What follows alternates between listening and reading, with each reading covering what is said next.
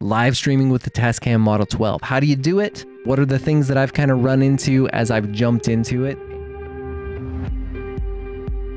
Let's just jump over to here.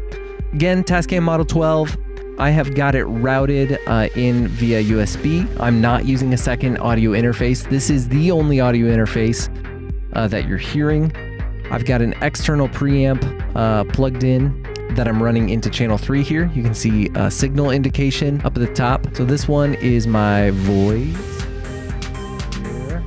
You can hear that I have got my levels coming in here. And then I've got Ableton returning on tracks 9 and 10. And I've got the switch, the input switch set to PC. One of the things that I've found using the Model 12 is by default, when you want to send computer audio back to the Model 12,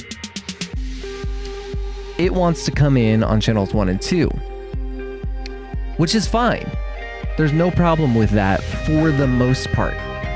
The only way that I really have a problem with that is channels 1 and 2 are the only 2 channels that have physical inserts. So on the back of them, you could plug in an external effects unit, you could plug in a compressor, a gate, whatever you want to do, but those are the only 2 channels that actually have that. Secondly, you have to make sure then that when you're controlling, say for example Ableton, that all of your settings are the same on your channel strip, on your faders, that you haven't accidentally bumped one up. You got to make sure that those are coming in the way that you want them to. Defaults to that, the computer sends sound back on channels 1 and 2. I wasn't a big fan of that, and so here's what I did to kind of get around that. For one of the things that you can do is, say you're in Ableton, say you're in Logic, say you're in Reaper. I've done it in Reaper and I've done it in Ableton, but one of the things you can do, if we switch over here to Ableton, is you can see my master out is coming out 9 and 10. You'll see in the output configuration, I've got mono outputs 1 and 2. Should I want to use 1 and 2, I can do it. I can send back to 1 and 2 from Ableton. But more importantly, I've got 7 and 8 in a stereo pair, and I've got 9 and 10 in a stereo pair. So what does that mean? That means that I can send from this master bus channel here, right? I've routed the master out of Ableton to 9 and 10. So again, that comes in here, channels 9 and 10, because again, Tascam Model 12 meaning 10 actual input channels, plus you can record when you're doing SD card recording and stuff onto channels 11 and 12, which is the main bus. When it comes down to it, that's one way you can do it per piece of software, right? But then how do you do it? How do you do it? How do you change it so that you can do that with maybe playing back just your standard Mac audio? I mean, if you're like me, when I've got a good interface mixer plugged in, I've got my studio monitors hooked up to it, I've got my headphones hooked up to it, I want to be able to play whatever back to it. So here's what I did, is I jumped in and if you go into the, I've got it open here, audio devices, and this is on a Mac. This is the way to do it. On audio MIDI setup, jump to your Model 12 here, and you'll see, input and output settings, and you'll see all of your tracks. Well, by default, it's still set up to go out of channels 1 and 2. But if you click here on configure speakers, you can then, see what happened here? You can then tell it to send the left out of 9 and the right out of 10.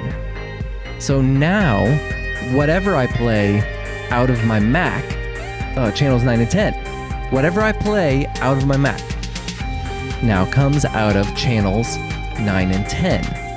The only caveat to that is, for example, Final Cut Pro.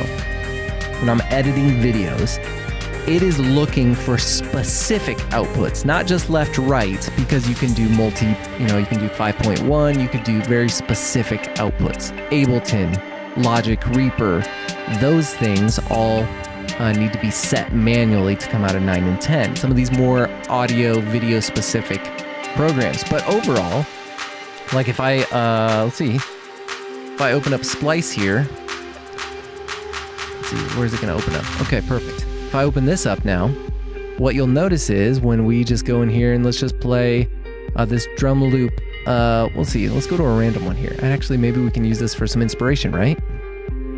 I'll come in here and we'll say, let's go to some effects, and then let's go with this one.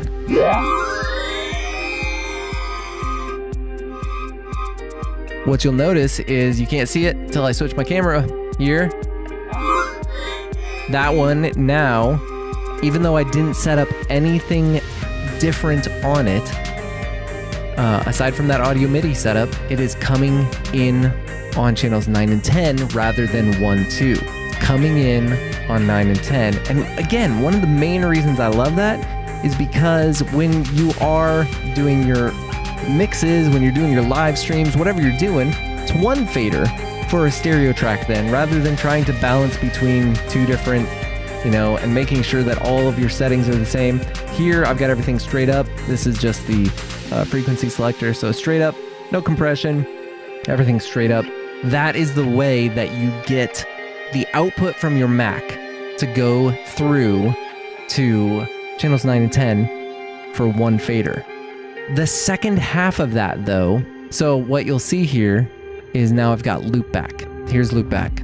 Again, fantastic software for making virtual audio instances, right? So I've got this Model 12 loopback that I've created.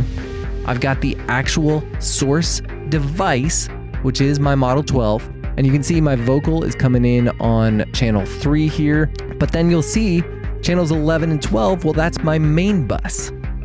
That's my main fader on the Tascam. If I turn that down, you see that I lose everything there, right? So channels 11, 12, I need to send those back to OBS. But OBS is one of those programs that's looking for just left-right channels 1 and 2 for the most part, right? So the easy way to do that is to send 11 and 12 to a virtual output of 1 and 2. So again, I'm taking all of my inputs, physical inputs coming in on my Tascam Model 12. I'm running Ableton or whatever software you want to stream into channel 9 and 10, which then all run into channels 11, 12. So again, if I play Ableton back here, and we'll keep it a little bit quieter here, but if you look at loopback here, you can see click track coming in 7 and 8, which again, turn that up. And then you can see, here's my song coming in 9 and 12. And all of those things, because this is a mixer, get sent to 11 and 12. 11 and 12 go to a virtual output. They go to the virtual output 1 and 2 that then in OBS, in Zoom, whatever platform, you know, whatever you're using, Ecamm Live, all these things. Now you can just say, hey, what's my audio input? Well, it's the loopback Model 12. It's Model 12 loopback.